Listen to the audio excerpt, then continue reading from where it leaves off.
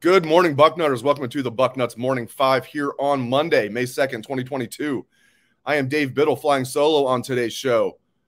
A tremendous amount to get into. Let's start with the dean, crystal balling John Walker to Ohio State. John Walker is a high four-star defensive tackle in the 2023 class out of Florida. The Buckeyes continue to crush it in the state of Florida with their 2023 recruiting class. They've always recruited Florida well. They're taking it to a new level this year, and what a great state to put a lot of eggs in your basket from. This is going to be a tremendous 2023 class for Ohio State.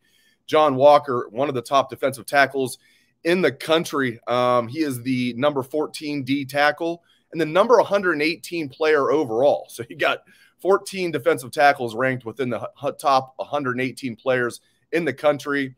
A young man out of Kissimmee, Florida, right there by Disney World. I think if anybody's been down to Disney World, the first time you think of, it's called Kissimmee. No, Kissimmee, Florida. So John Walker. And I tell you what, guys, if you know anything about Bill Kurelic, if he puts a crystal ball into the Buckeyes, you can lock that down. So great stuff there. So again, he hasn't committed yet, but when Bill Kurelic puts a crystal ball in, it's pretty close to a lock, if not a lock. So great news there for the Buckeyes. They're going to add to their 2023 class, it looks like, with defensive tackle John Walker. And another interesting note from this weekend is kicker Parker Lewis is transferring from USC to Ohio State. He'll have 3 years of eligibility remaining. Had a really good year at USC last year. And he's got a booming leg. He's a guy that kicks it out of the end zone on kickoffs. He can make field goals from 55 yards. Now, the interesting thing is, he's coming in on scholarship. Right now on the official roster, the Buckeyes have 2 scholarship kickers. So that would make 3. We all know they're not going to have 3 scholarship kickers on the roster. So that means either Noah Ruggles or Jake Seibert will be leaving. We'll see which one. I hope Ruggles comes back. Nothing against Seibert. I think that'd be perfect for Ohio State to have Ruggles come back for one more year. He was so accurate last year, only missed 1 field goal, was perfect, 74 of 74 on extra points, the most accurate season by an Ohio State kicker ever. I won't call it the best. I think Mike Nugent's 2002 season was the best. That season was tremendous. Plus, Nuge could kick it from 55, 56 yards. Just ask Marshall, right? That game winner that he kicked in 2004 against Marshall. Sorry, Marshall fans, if any Marshall fans are tuning in. But so we'll see what happens. It's interesting to me that they now technically have 3 scholarship kickers on the roster, if you include Parker Lewis on the roster. So, and by the way, if those are wondering about scholarship count, I put something on Twitter last night. People, by the way, I want to retweet the show right now. Some people were asking me on Twitter last night about, I put a little, promotion for the show up and asked for questions. And a lot of people were asking, where's Ohio State on the scholarship count?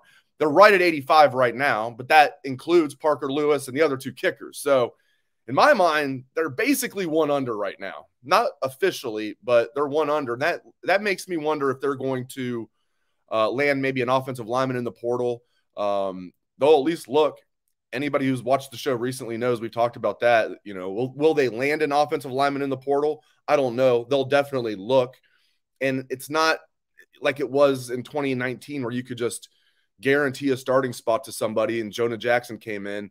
They really couldn't guarantee a starting spot to somebody, so it'd be more of a depth guy or maybe a guy that has multiple years left where you could say, listen, you'll be our main backup. We'll make sure we play you. And then next year, you'll be a starter. We'll see. They'll at least look. Ryan Day and, Mark Pantoni will leave no stone unturned there. So let's get in some other things here. Another thing that we talked about on Twitter last night, someone asked, should the horseshoe be removed? Because it's 100 years old now. And I called blasphemy on that. I said, sir, you are banned. I get it. I don't get it. I love it. I think it's the best stadium, in college football, the best. I just love it. The rotunda. It just looks like, the architecture looks like something out of like ancient Rome. It's just beautiful. I get it though. The bleacher, style seating, unless you sit in the really, really nice seats is not conducive. The booty doesn't feel really good after sitting that long on those bleacher seats. And Now, you should be standing up, right? But I know then people are going to be like down in front and all that. And anyway, you should be able to stand up at an Ohio State football game, but I digress.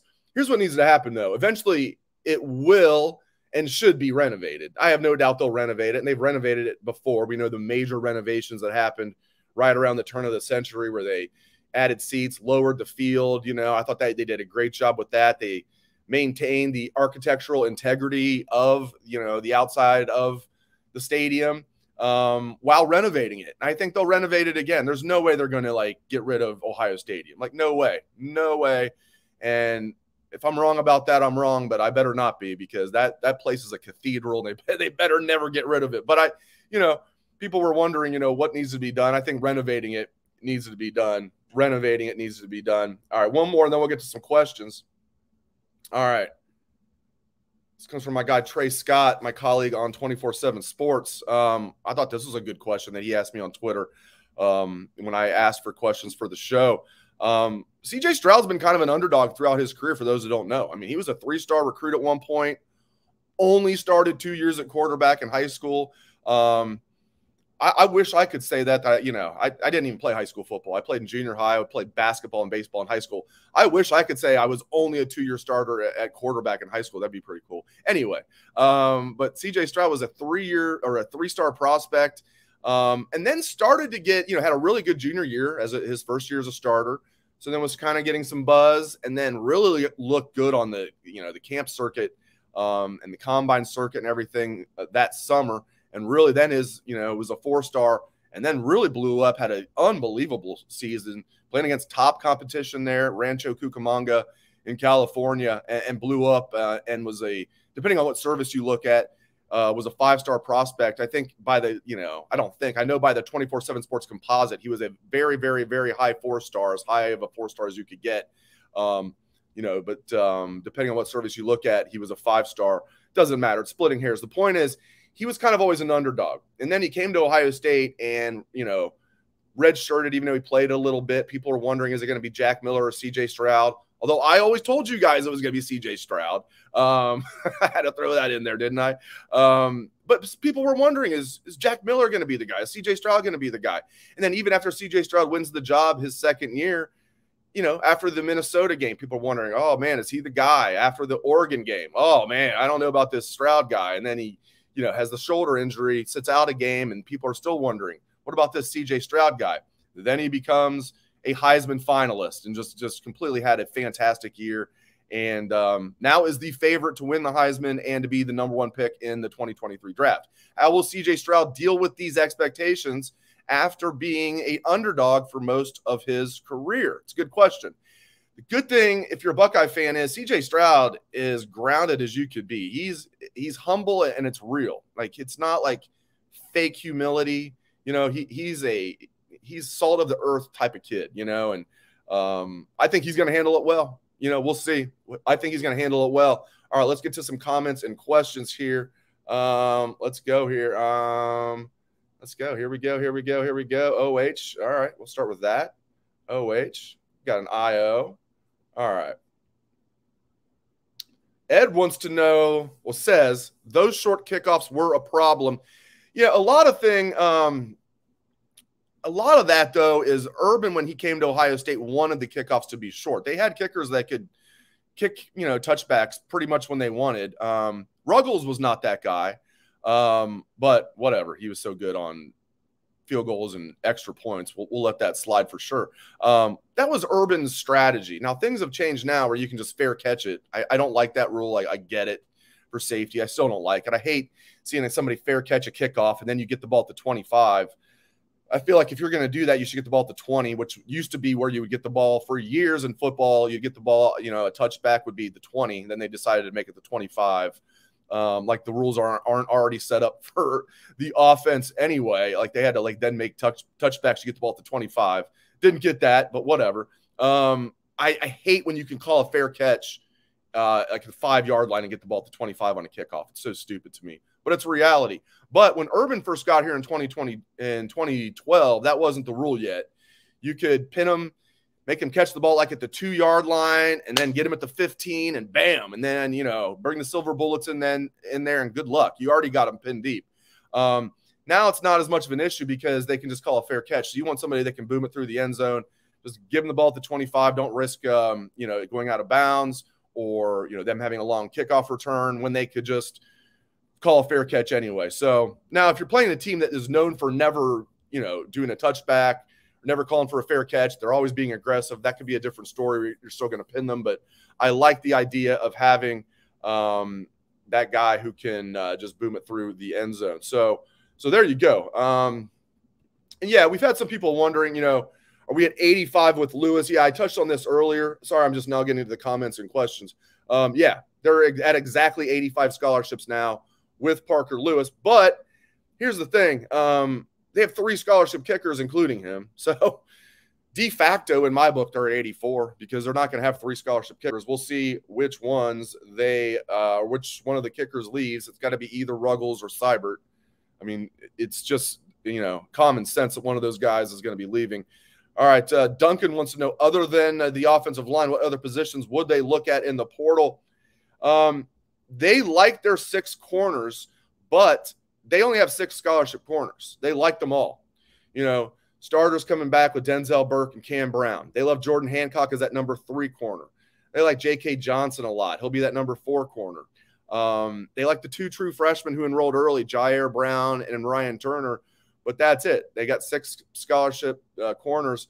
They got Cameron Little, who as a walk-on looks pretty good. They've got some other walk-ons, but I could see them, to answer your question, I could see them, other than the offensive line, which they'll look at, I could see them at least looking at a defensive back, particularly a corner, maybe a safety, although I like their safeties. I think they're good at safety, especially if they get Jansen Dunn and Lathan Ransom back. That would give them 7-8 safeties that I like. So I think the top 6 is set at safety. You look at boundary, you got Josh Proctor and Court Williams. And then at, adjuster, free safety, you got Ronnie Hickman and you got Kai Stokes. And then, slot safety, you got Cam McAllister and is it Cam McAllister? Do I have his name? Ryan McAllister. I'm sorry, I'm getting names mixed up already. You got McAllister at safety, and you got Cam Martinez. Yeah, Cam Martinez at safety. So you got McAllister and Martinez at the slot. And then if they get, Lathan Ransom and Jansen Dunn back, that's 8 safeties that I like. They got Jalen Johnson there. That's 9. So I don't think they'll look for a safety. I could see them looking for a corner. I could see them looking at a corner. Another comment here about the offensive line. This comes from Nick. If they can get an offensive guy, if they can get an O-line guy with 3 years left and then go from there with development. Yeah, exactly, Nick. That's what I said earlier, and I think that might be the best case. It's not going to be like a 5th-year senior, like a Jonah Jackson in 2019. I think that'd be best case scenario. Get a guy that you can bring in and a guy that you can tell, hey, we'll get you in the game. You'll play this year, and then next year and then the following year, you're going to be in line to be a starter. And maybe that'll be enticing to somebody. Yeah, we'll see what happens. I think, especially with NIL, the foundation can get involved with transfers like they did with Tanner Holden. I wonder if they did the same thing with Parker Lewis. I don't have firsthand knowledge of that. I do have firsthand knowledge of the Tanner Holden situation with basketball, where they brought in Tanner Holden and they helped with him. By the way, I do remember now McAllister's first name, Tanner. I remember now because I'm talking about Tanner Holden. Sorry, Tanner McAllister, completely forgot your first name there. At least I remembered your last name after calling you Cam McAllister and then I believe Ryan McAllister. He is Tanner McAllister. He's from Oklahoma State. He's your starting slot safety, and I should probably know his name. This is why I shouldn't be doing this all off the top of my head. I should probably have the roster in front of me. I do jot down some notes. It's not all off the top of my head, but basically, yeah, it was an awesome draft. But the thing is, though, here's the thing, though. But I don't know. I mean, the Haskell Garrett situation to me is so odd. I'm happy. I'm so happy the Buckeyes had 2 first-round receivers and they cement themselves as wide receiver U. But other guys slipped. I mean, Thayer Munford to the 7th round. He was projected as a 4th rounder, maybe a 5th rounder at worst. I saw some even had him slipping into the 3rd round, late 3rd round compensatory. That's where Dane Brugler had him, and some others. So Thayer Munford, 7th round. Didn't like to see that. Feel bad for him. And then Haskell Garrett, man, there must be something up with that. I don't know what's going on with that. Now I never bought coming into the year. There were people projecting him as a 1st rounder. Forget about that. But even leading into the draft, I mean, people were saying 4th, 5th, 6th at the worst, and then he goes undrafted. I don't know. Something happened there. I have no idea. Why do y'all – here's a comment or a question from Shane. Why do y'all love Ewers so much? I don't think people love him. I don't know what you're talking about there, Shane. Maybe Texas fans love him. And, I'll tell you one thing about Ewers that I find if you're a Texas fan, you should like this. I thought maybe I never heard anything, but I thought maybe, there was the other Ohio State quarterbacks probably didn't like him if I had to guess. Here comes this kid, comes in with this NIL deal, should still be in high school. Like, what's this kid doing here? But they all like him. Like, they still keep in touch with him. Talking to some of the guys like, Kyle McCord. We talked to Kyle McCord during spring ball, and, Kyle McCord was saying that he still texts Quinn Ewers, and CJ Stroud's still cool with them, and all the guys still like him. So that says a lot about him, I think. He's not like some punk coming in here. Like, I think maybe he got the reputation. So, but I wouldn't say Buckeye fans love him. I think Buckeye fans were more than fine with the situation. You got CJ Stroud for another year. You got Kyle McCord on the come up, and young Devin Brown's looking really good.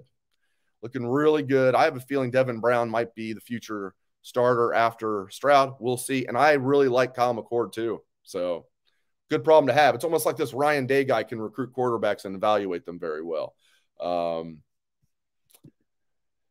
Did Thayer deserve to start last year? Yes, I think he deserved to start last year. I don't know if putting him at guard was a good idea, but that was his 4th year as a starter. He graded out really high as a tackle by PFF in previous seasons.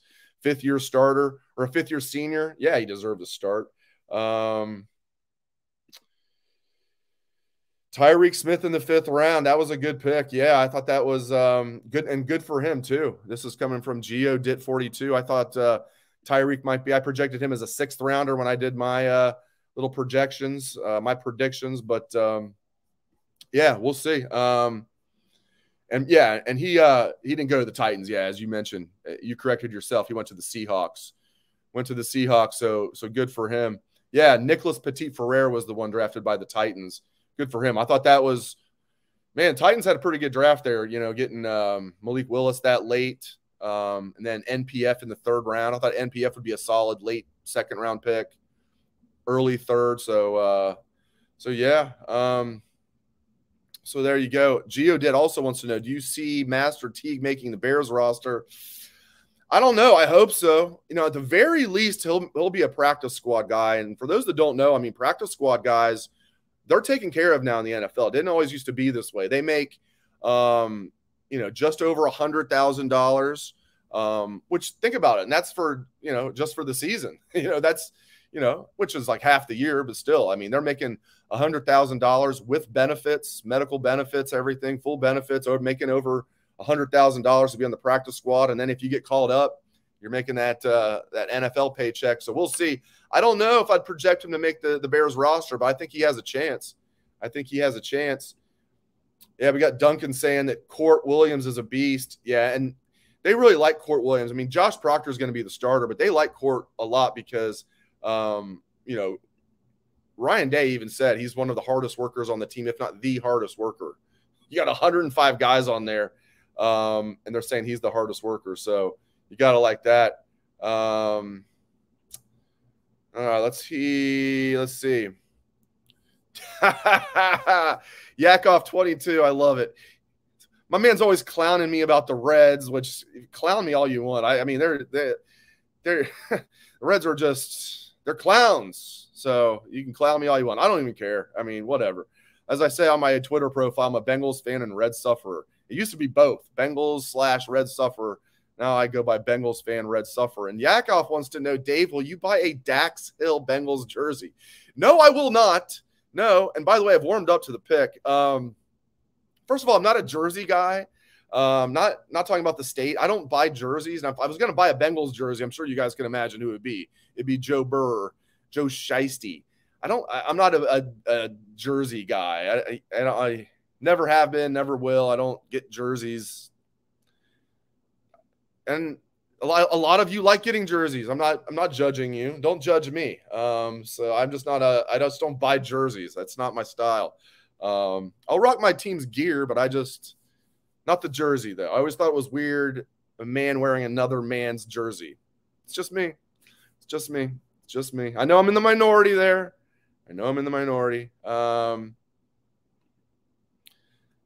Bengals did okay, Jason says, in the draft. I mean, see y'all again in the playoffs. That's right. That's right.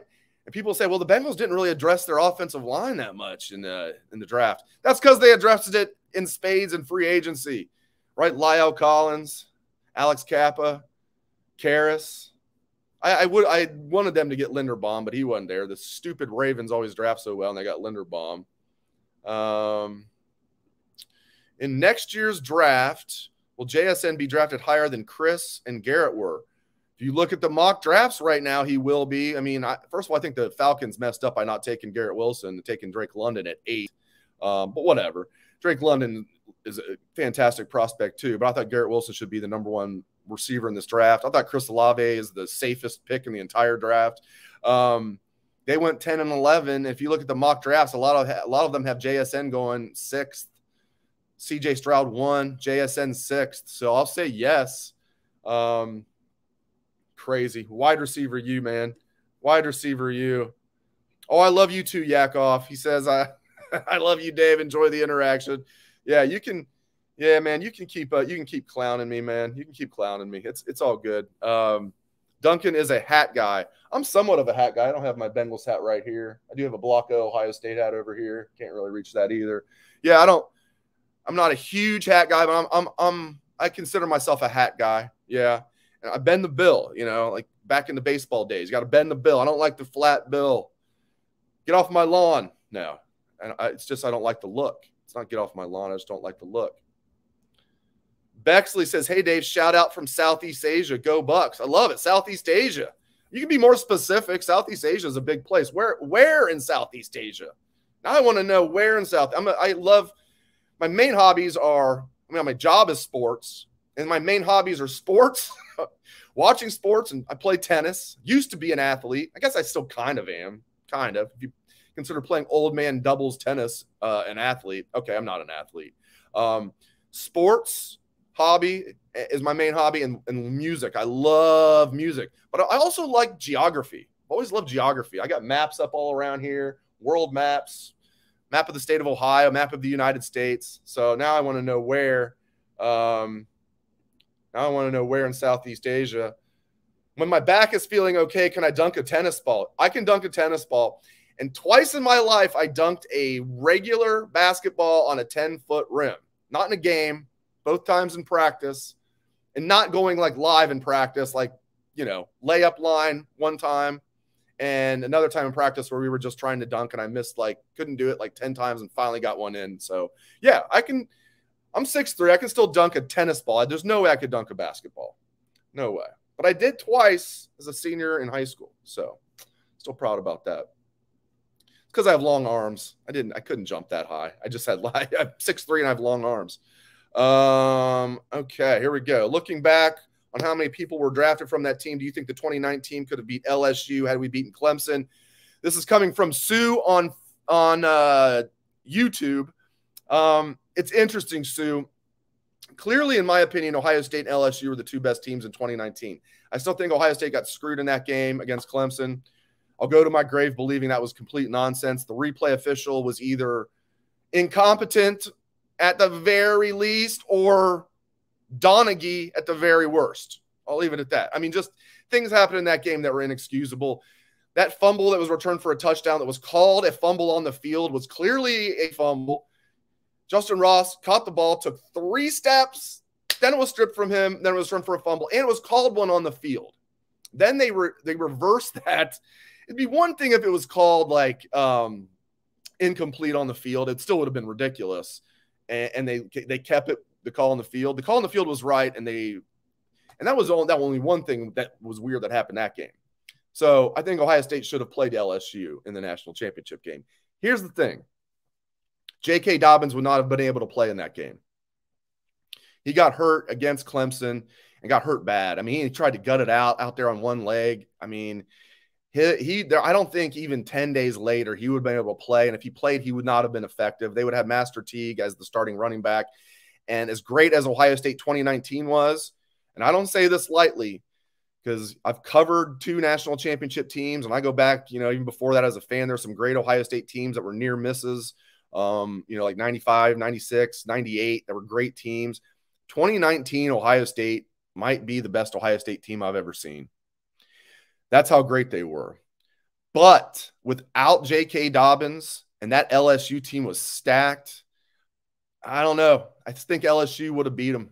Because I think at full speed, that would have been a real good game. You take J.K. Dobbins off for Ohio State. I think that would have tilted it in LSU's favor. It would have been a hell of a game. I bet you anything Ohio State would have given LSU a better game than Clemson did. But, he dropped 1 touchdown pass. J.K. dropped 1 touchdown pass in the Clemson game. The second one he didn't drop. He laid out. He's a 5'8" running back laying out completely in the end zone and caught it. And then the ground, caused it to bounce up a little bit. I still think that could have been called a touchdown. You can't call that a drop in my book. The other one was just terrible. Perfect play, swung it out to him, and he dropped it. It happens. J.K. was a stud that year. Only Ohio State running back to ever rush for 2,000 yards in a season. Pretty cool right there. I thought Zeke's record – I thought Eddie's record would last forever. Excuse me. Zeke got pretty close, but J.K. topped it. Eddie had 1,927 yards, his Heisman winning season. It's easy to remember that. 1,900 and then the 27 because Eddie wore 27. And then J.K. had 2,002 yards. Another one that's easy to remember, 2002, which was the exact same amount of yards that Jonathan Taylor had that year for Wisconsin. Always found that interesting. So there you go. There you go. Oh, I like it. Be sure to smash the like button. That's right. That's exactly right. All right, let me get to one more here. I don't know how many people care about the Bengals draft, but I'll answer one more here. What grade do I give the Bengals draft, even though they drafted a player from that team up north? I've warmed up to the Dax Hill pick. I think they're going to be creative with him. He was the best player on the board. The guys that I wanted really bad there had already been drafted. Linderbaum, the D tackle, Wyatt from Georgia, a couple others that I thought might slip if things went crazy. Didn't happen. I think Dax Hill might have been the best player on the board. When it was on the clock, I actually thought Booth from Clemson was the best player on the board. Turns out medicals didn't check out, so Andrew Booth, the corner. And then, so I like the Dax Hill pick, actually. This is, as we are wont to do as sports fans, we talk ourselves into picks, don't we? Like, at first we don't like it, and they're like, after the next day, like, oh, maybe I like it. Now, a couple days later, 3 days later, I like it. They're going to be creative with him, and, he's a fast kid. Take the Michigan stuff out of the mix. He's also a leader, good kid, so I like the Dax Hill pick. I like the Cam Taylor-Britt pick in the second round. I don't know if they needed to trade up for him. I think he still would have been there 3 picks later, but maybe they had intel that led them to believe that he wouldn't be. They really liked him. So I like the first 2 picks. I didn't like the 3rd round pick at all. I hope I'm wrong. If there's any Florida Gator fans out there, tell me I'm wrong about Zach Carter and explain to me why the hell the Bengals, who needed a 3-tech D tackle, take a tweener and Zach Carter there, who's not even a true 3-tech. He's a 5-tech, basically, who can play 3-tech when they need a backup from behind B.J. Hill. And then the Browns, of course, take the guy that I wanted, Perrion Winfrey. Someone needs to explain to me why the Bengals didn't take Perrion Winfrey in the 3rd round there. And they pass on him to take Zach Carter. And then the Browns, of course, get Perrion Winfrey in the 4th round. I don't get that at all. Maybe Zach Taylor's big on leadership, culture, character. Maybe there was something there. That's the only thing that makes sense to me.